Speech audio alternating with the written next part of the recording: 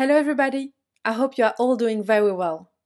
Today I wanted to talk to you about this masterwork by Adolfo Wildt.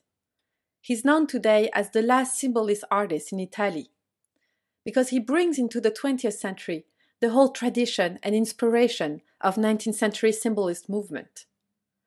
This work is one of the most important works in sculpture in Italy in the 20th century.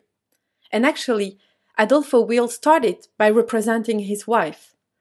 And from the face of the woman he loved, he created this iconic vision of the Virgin. The title of the work is The Virgin, and you can see when you look at the portrait of this woman, the whole emotion that surrounded this character. First of all, you can feel the melancholy, the sadness. You have these eyes closed, the mouth closed too, and there's something very sad about the idea that the Virgin is going to lose her child. But on the other side, you can feel the youth and this incredible beauty when you look at this woman. So this very simple representation reflects a lot of different emotion when you take the time and look at it profoundly. Also, Adolfo Wildt was known during his time as one of the most talented technicians of marble in Milano. He knew the stone very well. And you can see in the surface of the face how the surface is very shiny. It looks like a pearl. It looks like a jewel.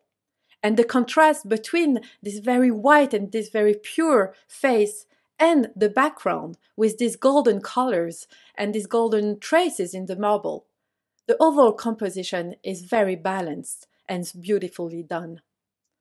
During his lifetime, this work was very successful. He made it a few versions in different kinds of stone.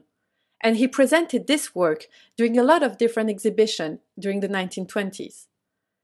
Today, still, it's one of the most beautiful works by the artist. He's known to do very violent, very sad, very striking work, but the Virgin of Adolfo Wildt encapsulates the beauty, the emotion, the melancholy, and just the iconic representation of woman. So I hope you enjoy it, and I'll see you next week. Goodbye!